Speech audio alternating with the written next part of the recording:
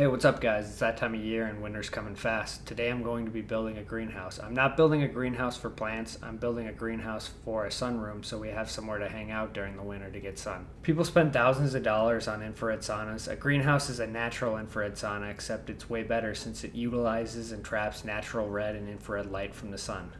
Why can't you just sit indoors behind your window? Well, your glass windows block infrared light. The greenhouse plastic lets in the entire solar red and infrared spectrum of the sun. Red light, infrared light panels, and beds are becoming popular for health. The research on these lights is pretty astounding, but they are still artificial lights that flicker, are narrow spectrum, and also emit EMF. They are usually 650 nanometer red light and 850 nanometer infrared light. The red and infrared spectrum of the sun is absolutely enormous compared. It goes from 600 to 3100 nanometer light.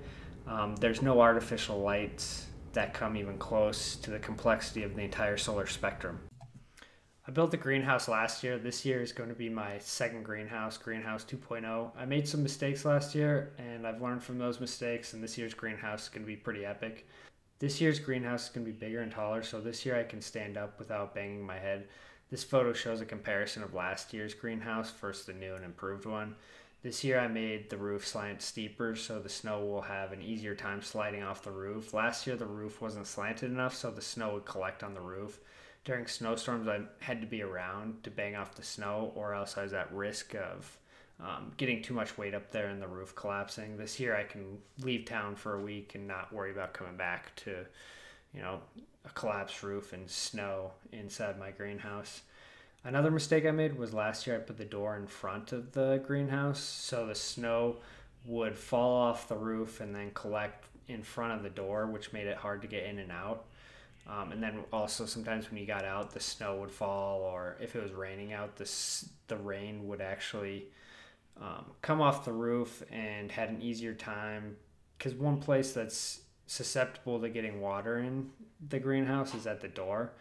So this year I put it on the side and I made it much bigger.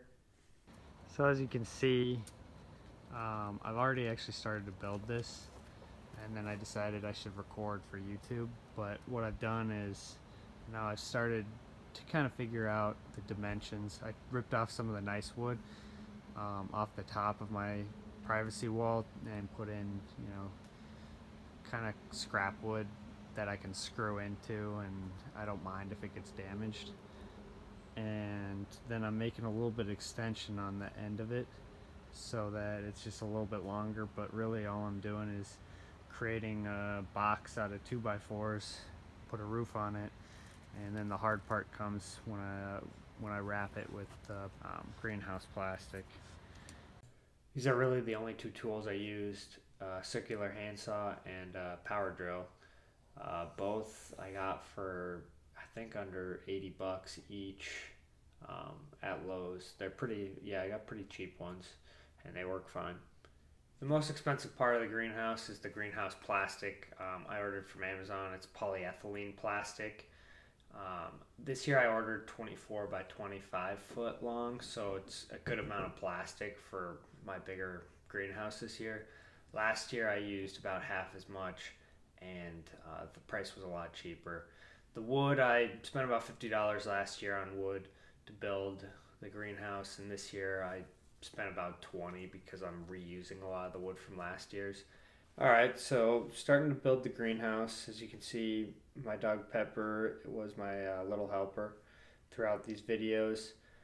Really, I don't have any plans. I'm just kind of raw estimating what size I want, and I'm working on creating the main box for the greenhouse. And you could have this be however big you want, just depending on what you want to put inside the greenhouse. You could even have a one-person greenhouse with one chair.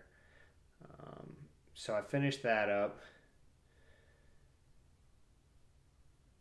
That was the easy part, but also the hardest part, because you just got to get started. Once you get started, it starts to come together and you get better ideas of what it's going to look like. But one thing I recommend is having the edges line up as best as possible and as smooth just because it allows you to put on the greenhouse plastic easier. That's what I learned from last year. I had some overhanging edges and it caused it to be hard to put the plastic on. So now comes the hard part, which is constructing the roof. I used 1x4s instead of 2x4s, thinner boards that are lighter for the roof because it allows more light to come through. If I use thick boards, it would block some of the sun coming through the roof. And also the hard thing that I did was I created a joint at the top of the roof to allow a retractable roof so it actually can tilt open and allow full spectrum light and cool air, because there's some days it gets too hot. I recommend sticking with a solid roof when you first get started, just because the roof I built that slants open is a little more difficult. Okay, on to the fun part. We're going to start wrapping the greenhouse in this plastic that I bought from Amazon. You're also going to need polyethylene tape, or you can Google greenhouse repair tape or window repair tape. You can find window repair tape at any hardware store, but you're going to use that to patch any holes or anywhere where air or water can get into the greenhouse. So now I'm laying out the greenhouse plastic. I'm going to be very careful to measure and cut it for what I need because I don't have a lot of extra greenhouse plastic. And what I'm going to first do is I'm going to wrap the plastic from the top all the way around the greenhouse. So you're actually going to have the plastic on the floor, on the back. All of it's going to be one solid piece of plastic. So you don't have a lot of taping or a lot of areas where water or air can leak in. And then these are the screws I'm using. I'm using roofing screws. I like these because they come with a rubber washer. They're just the right length. The rubber washer, once you screw it in the plastic, seals the plastic so no water can leak in. And I use these in combination with a staple gun. The staple gun's nice, but the staples, the plastic can rip straight through the staples, so in combination it works great. So now I'm going through and tightening down the plastic as I put in the screws in combination with the staples. And it's a lot of work, but it's actually pretty easy to get this plastic really taut and tight so that you don't have these creases.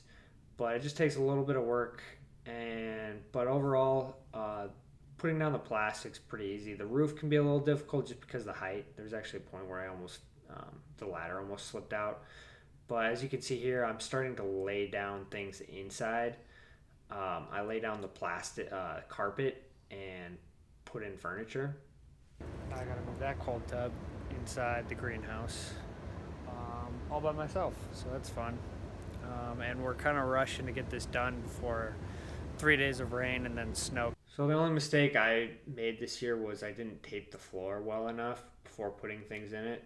So after it rained and snowed, water had leaked in the floor and gotten some of the carpet wet, so I had to rip it back up and do a better job of taping some of the where the plastic overlapped. So just make sure you tape really well.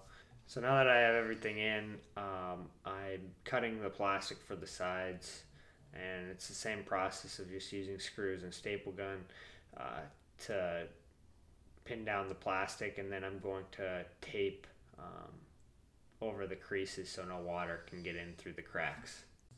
So next is creating the door. This part's really important, but it's hard to give advice on. I just recommend putting it on the side of the greenhouse, and I have it straight into my house so I can just walk from my house to my greenhouse. Make it big enough so that you don't have to bend down too much, but the door doesn't have to be enormous. You could use a solid piece of material, but I used just wood and the same plastic to keep it lighter. But on this side of the greenhouse, I don't get light anyways. One important part is creating a door frame. Last year I had troubles with water coming in through the door, so this year I created a door frame to seal out water and air. So this is a better look at the retractable roof I put into the greenhouse. There's just times where the greenhouse gets too hot and you need to let in fresh air. But also the main reason is I wanted to let in full spectrum sunlight. The polyethylene plastic would normally allow UVB and UVA light to penetrate it, but the greenhouse plastics are mixed with something that block these frequencies of light to give the plastic a longer life, and also plants don't utilize UVA or UVB light. But I'm not using my greenhouse to grow plants. I'm using it for the winter months so I can go outside and get sunlight. I do want the UVB and UVA light, but it's not present during the winter. UVA light will be present during solar noon for some of the months, and that'll be nice to be able to crack that open. Then towards later spring, I will start to get more of the UV light and be able to crack that open and utilize it. But during the winter months, I actually might put a black light to get UVA and a reptile bulb to get UVB light inside the greenhouse in combination with the infrared light that I'll be getting from the sun.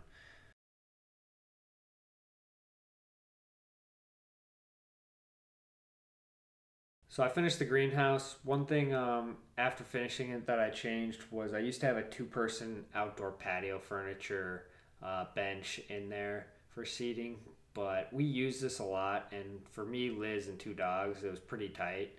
So I put in a full-size couch, which is absolutely awesome. We spend enough time in here for it to make sense.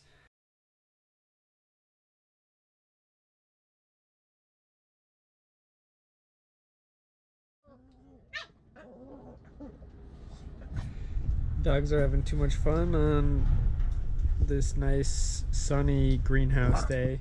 It's 12 degrees outside, but it's actually 80 degrees in here. I got 2 space heaters running to add a little extra heat, but it's feeling pretty nice in here with the direct sun. The dogs like to spend most of the day in here if the sun's out. There's no when you have 2 Boston Terriers, they never stop playing, especially when one's a puppy and one's 2 years old. So this is an earthing or grounding wrist or ankle band that I wear. This cord's connected to a wire that I hammered into the ground outside. I also have a wire going into my cold tub too to ground the water in there when I'm cold tubbing. But yeah, there's a lot of benefits to earthing and grounding. It's kind of to recreate being outside on the grass. When I'm in the greenhouse on this carpet, I'm not grounded in any way like I would be out on the grass. So this is just to mimic being out on the ground.